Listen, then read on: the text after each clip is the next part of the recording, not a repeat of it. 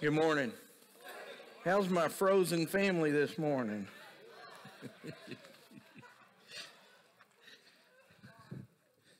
Yeah, I have to put up with that all the time. You're right. You're absolutely right. Well, there are a lot of you here this morning. I thought we would be a little bit lower in numbers considering the weather. Of course, we don't have the ice. The other day I went to the store to get groceries, and there were just a few things, and there wasn't a few things there. In Texas, if there's a storm coming, the bread and the milk is going away, along with the eggs. It just disappears. That's kind of how it was the other day. So there are more of you here than I expected. You know, with all that ice and stuff, it reminded me of a story that was told about a preacher that had a little bitty old church out in the country, and it snowed, and it snowed, and it snowed, and he was going to make it there. You know, that's what the preacher does. He's going to be there just in case somebody shows up. And one old farmer showed up for the preaching.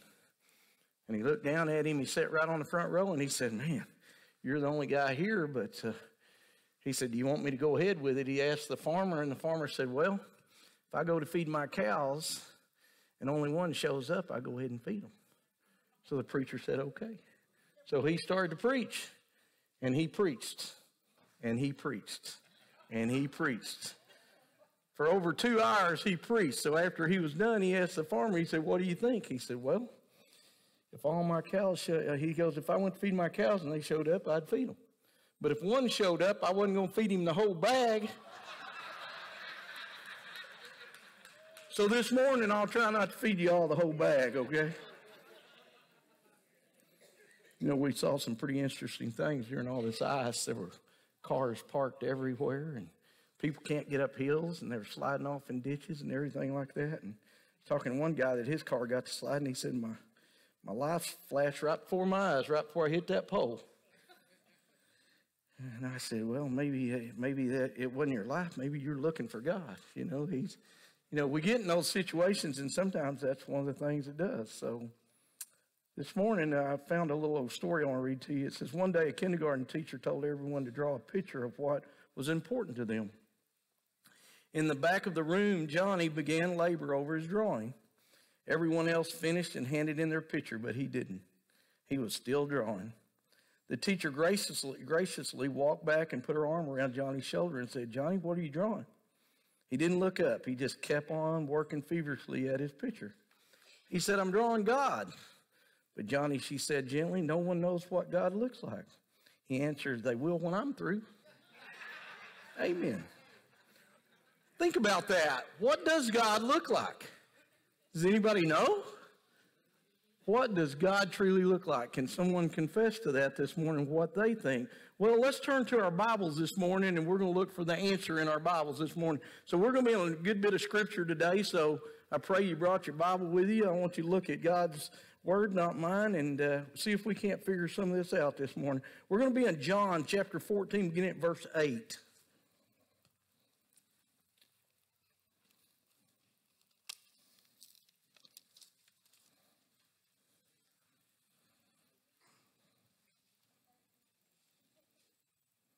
John chapter 14, beginning at verse 8.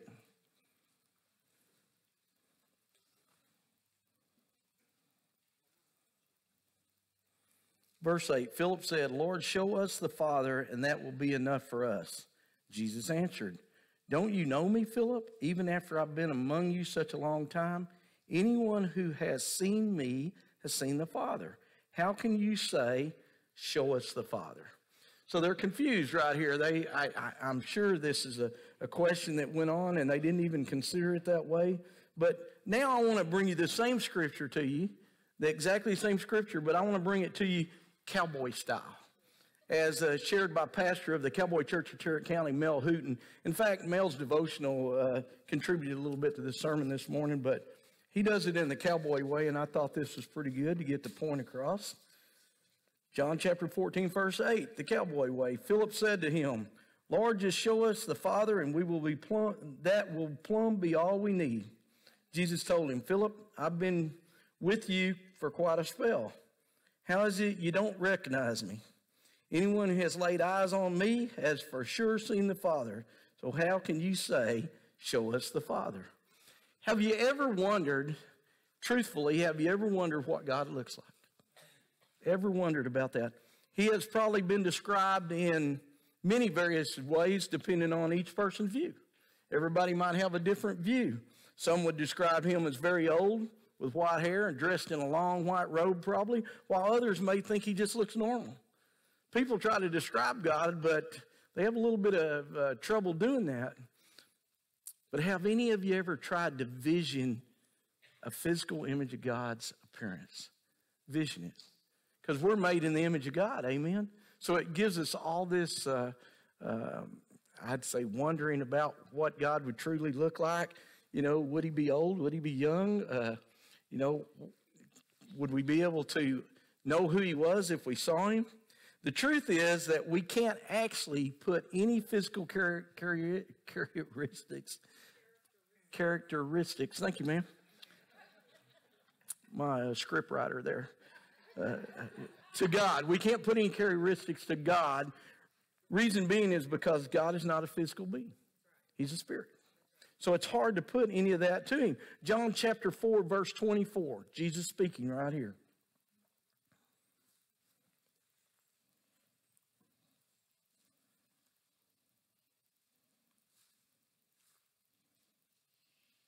John chapter 4, verse 24. God is spirit, and its worshipers must worship in the spirit and in the truth. Right there it tells us that God is a spirit. The Bible also shares with us that no one has ever seen God except his son, Jesus Christ. No one's ever seen God except. And y'all go, wait a minute, that can't be true because Moses was on the mountain, right? Surely Moses saw him. Surely Abraham saw him. He talked to him a lot. Are you sure you know what you're talking about there, Reggie? Is that true? Well, John chapter 1, verse 18.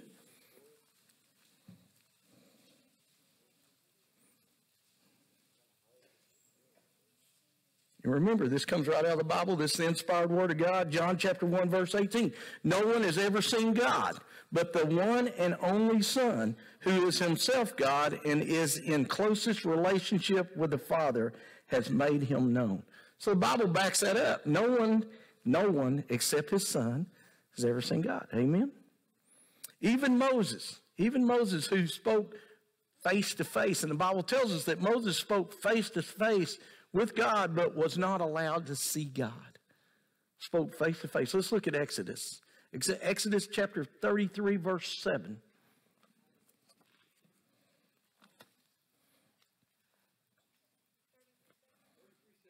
33:7. And many people I know in their reading, they assumed, unless you really read and you understand, they assumed that when Moses spoke to God, he was able to see God and what God looked like. But remember, God spoke to him through a burning bush. So it was through spirit, and that's why we can't put that physical part on God to know what he truly would look like. We can imagine it, we can do any of that, but to truly know, no one has ever seen God except the Son, which is Jesus Christ. Exodus chapter 33, verse 7. Now Moses used to take a tent and pitch it outside the camp some distance away, calling it the tent of meeting. Anyone inquiring of the Lord would go to the tent of the meeting outside the camp. And whenever Moses went out to the tent, all the people rose and stood at the entrance of their tents, watching Moses until he entered the tent. As Moses went into the tent, the pillar of cloud would come down and stay at the entrance while the Lord spoke with Moses. Whenever the people saw the pillar of cloud standing at the entrance to the tent, they all stood and worshiped, each at the entrance of their tent. The Lord would speak to Moses face to face as one speaks to a friend. Then Moses would return to the camp, but his young aide Joshua, son of Nun, did not leave the tent. So it tells us right there that right here, Moses spoke to him face to face. And you go, how's that work? He can't see him, but he still speaks to him face to face. And I think he's meaning it's one-on-one, right? It's not necessarily physically face to face. But even though Moses is standing in God's presence on Mount Sinai and Moses even requested to see God in all his glory, he was not allowed to do that. But he did request it. Let's look at Exodus. We're on 33. Drop on over there to verse 18.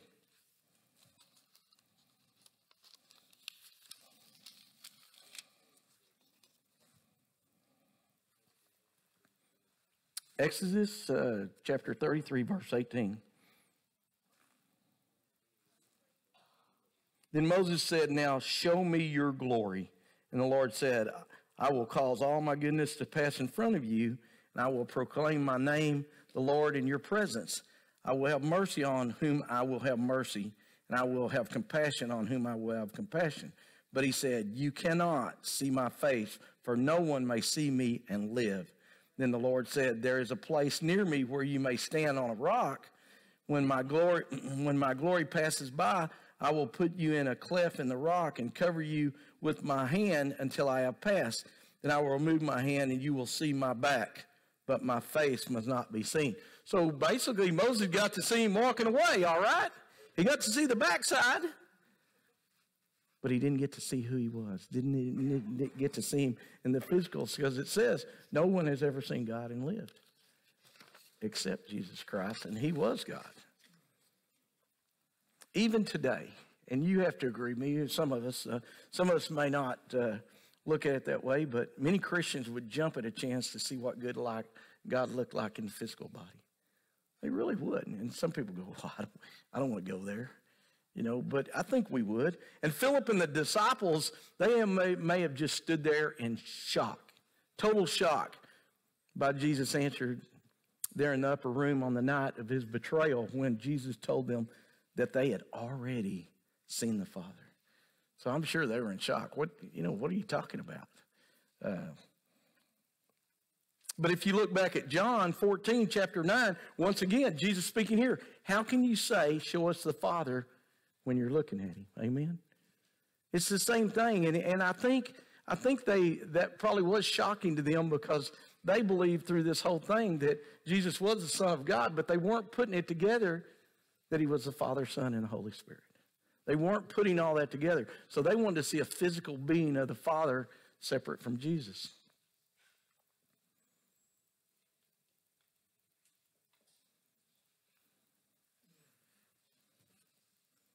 If we are by faith this morning a child of God, we've already seen God. Amen? If we want to know what God looks like, then we just need to look at Jesus. That simple. If we want to know the sound of God's voice, then we just need to look at John chapter 10, verse 27. Let's go there. Jesus speaking here once again.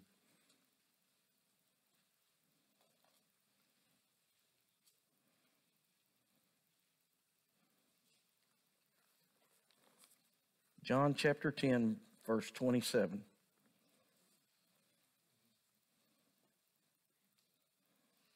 Jesus speaking, my sheep listen to my voice, and I know them, and they follow me.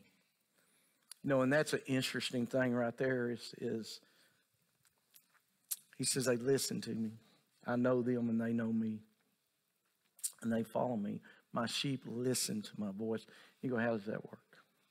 Well, we can listen in various ways. We can listen through God's word right here in our Bible. We can pray and be still and listen. We can hear God's voice, maybe not audibly, but in spirit and in our hearts and our minds, if we take the time to be still and listen. So a true faithful believer in God will truly listen for God's voice. And if we want to know the thoughts of God, we turn to 1 Corinthians chapter 2, verse 16.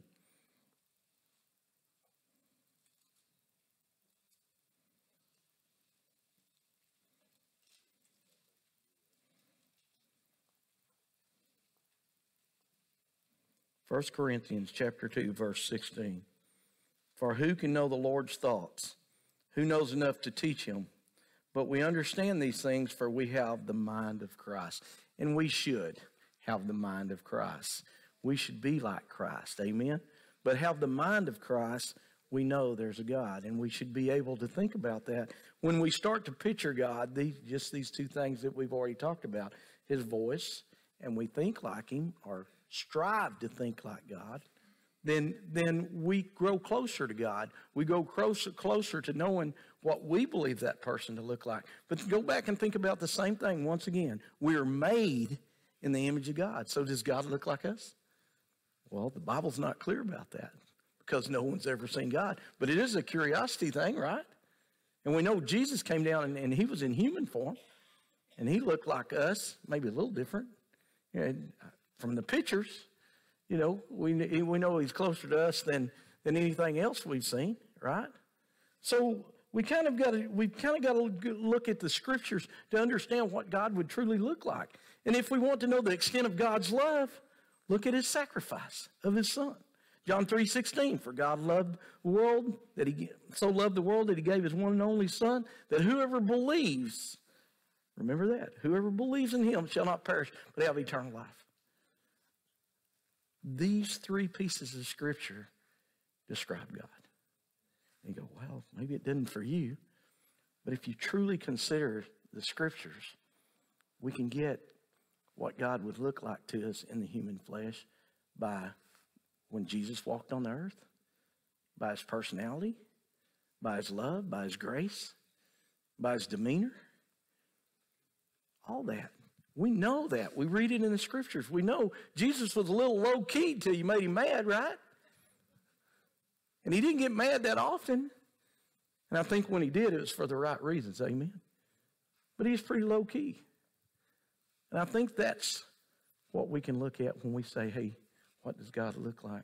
Well, he's pretty laid back until you do something wrong, and then he's forgiving. But if you continue, we know through the Bible, God, he did a lot of things. Look at Sodom and Gomorrah.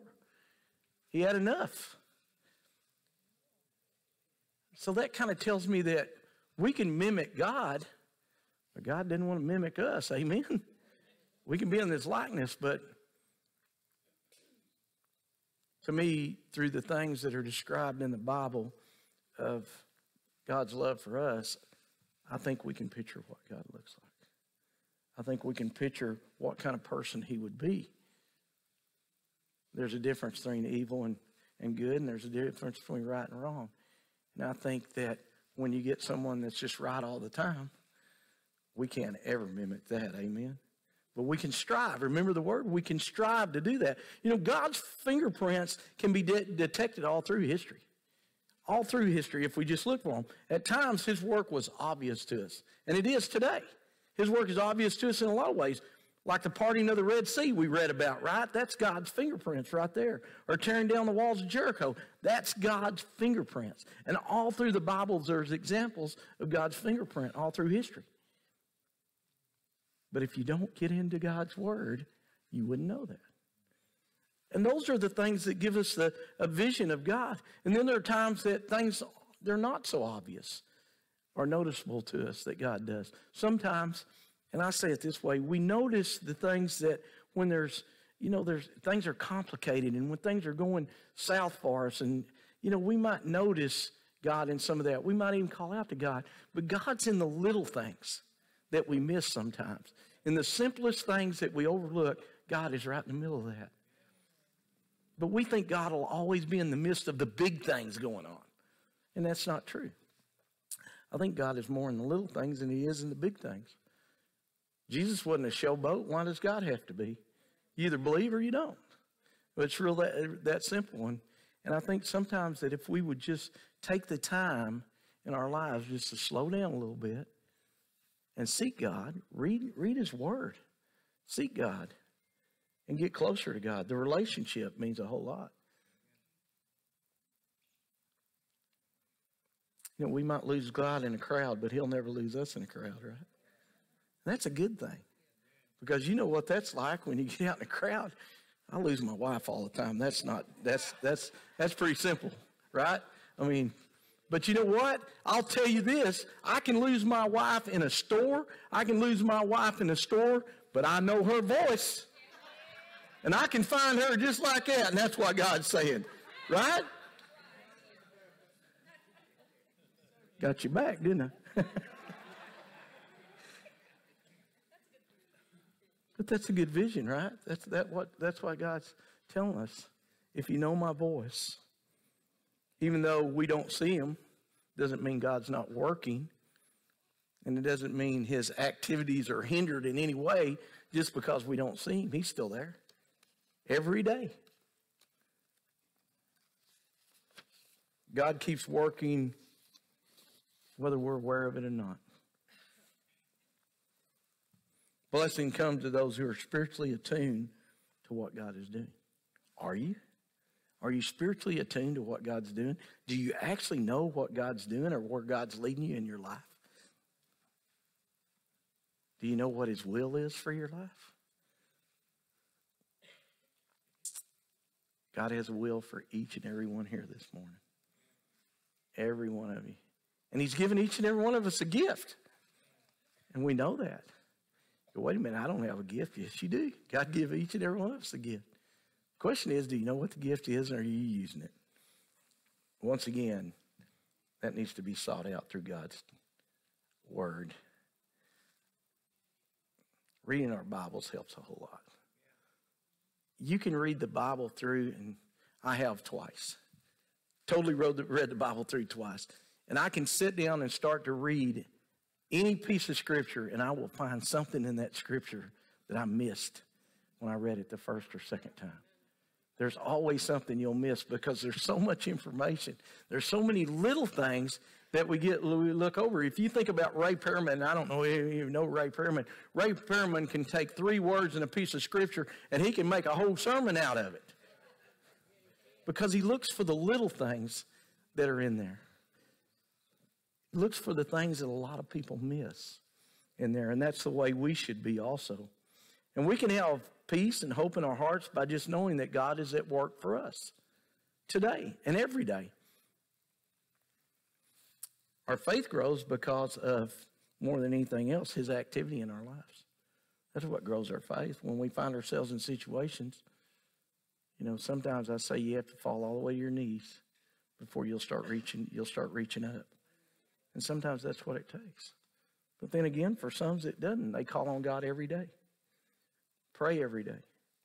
You go, wait a minute. I don't know. How do I talk about it? How do I do that? I'm not good at praying. You're good at talking to people, I'm sure. Maybe not like Reggie, where you get up there and blabber all the time. But you know what I'm saying. You're good. You can speak to people. Well, if you can speak to your neighbor, you can speak to your friend, you can speak to God in the same way. It's that simple. Rub-a-dub-dub, thank you for the grub. Right? That's a blessing for lunch, supper, whatever, right? It's that simple. God knows your heart, and that's all that matters. He knows who you are.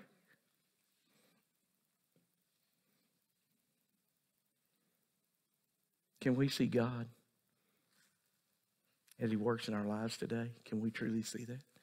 Do we look for God as he works in our lives? You see, our relationship with God is not by sight.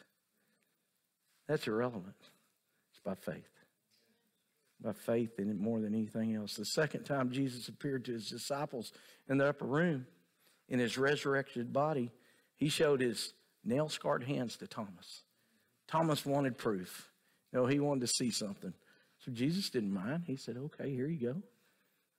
But still at that time, Thomas, he was a little skeptical up to that point. And these guys are guys that walked with Jesus, seen the miracles, seen the things he did. They became like buddies everywhere they went, They knew Jesus. Yet some of them were stretched in faith and had their faith stretched in the same way. John chapter 20, verse 29, Jesus speaking to Thomas right here. Because you have seen me, have you believed? Blessed are those who did not see and yet believed. The bottom line truth here, right here, is we don't have to see to believe. The Apostle Paul said it like this: for we live by faith, not by sight. That's in 2 Corinthians 5:7. We live by faith, not by sight. You'll find that many people want positive proof. They even want a miracle. They want to see a miracle from God. When I get people like that, I say, you are the miracle. You're here. Amen? You are the miracle. So what else do you need to see? We can see God if we just look. We truly can. We can even imagine what he would look like in a physical body if we choose to do that, because our mind will allow it. But our very best option is to understand who God is and what it means for us to have a personal relationship with him, despite not seeing him physically. That's our best option. Believe in him. Believe in him. And understanding how important we are to God. We're so important that he sent his son to die for us, that he loved us that much. And he seeks us every day. He doesn't give up. I mean, he's just after us. He's after everybody. And he's not going to give up, because the Bible's pretty clear. He doesn't want anybody left behind. But there are going to be some left behind. People go, why would such a gracious, loving God send someone to hell? That's not going to happen. Well, he's not grading on the curve. Right? You either believe or you don't. People go, well, I know that person, they got saved and they got baptized, and man, they act terrible. They don't even act like that. Did they really get saved? Baptism's great. We're glad they went through all that. But we don't know. Only they know in their heart if they accepted Jesus Christ. So if you're sitting here this morning and you're wondering about that, when I accepted Christ, did I really accept Christ? I still messed up after I accepted Christ. Sure you did, and you will again. But do you know how to repent? You know what that word means? Stop it.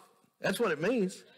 It doesn't mean just do it every once in a while. It means stop it. That's repent. That means I'm done with it. I'm not going to do it anymore, right? So you have to work that out. But God loves us that much that he's not going to let up on us. He's going to stay after us. Hebrews chapter 11, verse 1.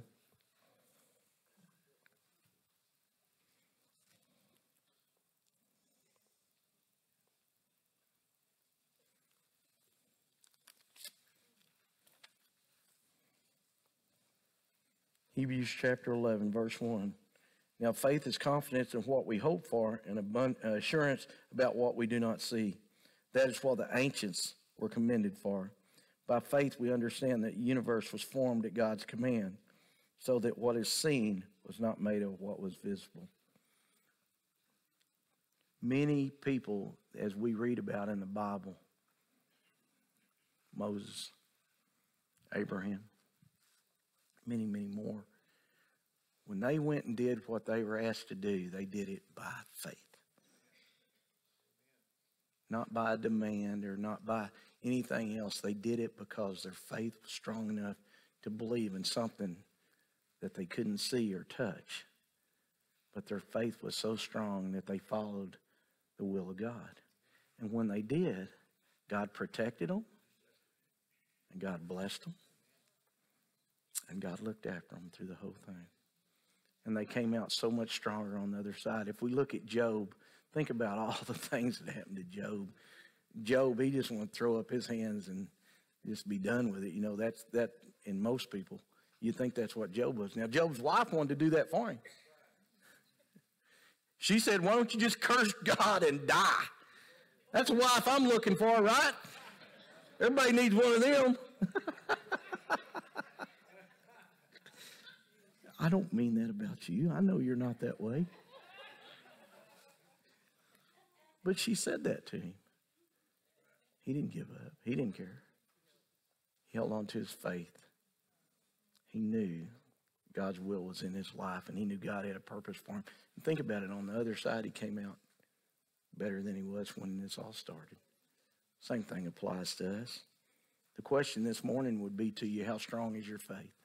You can have really strong faith, or you can have really weak faith. It's all in your hands. You have a choice. That's why God gave us a mind. Can you see God's hand in everything that goes on, everything we do? It's there if we just look. Get yourself out of the busy world. Slow your life down a little bit. Look around. God's everywhere. And if you can't answer yes to these two questions, then I'd recommend you study your Bible a little bit harder as to have God reveal to you in the way only He can do through faith. Amen. Let's pray. Father God, we come to you this morning. We lift this day to you, Father. Father, we are thankful that you're involved in everything. Father, we're thankful that you give us a choice.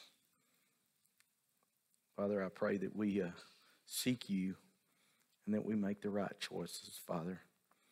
From time to time, we know we fall down, Father, but we know you're a forgiving, loving God. Father, I pray this morning that you look after each and every one here today. We're thankful that they took the time to come here, Father, being praised to you. Father, we're thankful for this band that lifts us up, gets our hearts pumping, and gets us excited about you, Father. But Father, we're thankful for your message. Father, we'd be lost without you, and many are. Father, today I pray that there's someone out there lost, Father, that they would seek you. If they wonder about that physical thing, that they'd seek you through your word. Father, that your Spirit's there with them. Father, this morning I pray that everything we did, everything we said was uplifting, glorifying, and pleasing to you. We ask this in Jesus' holy and precious name. Amen.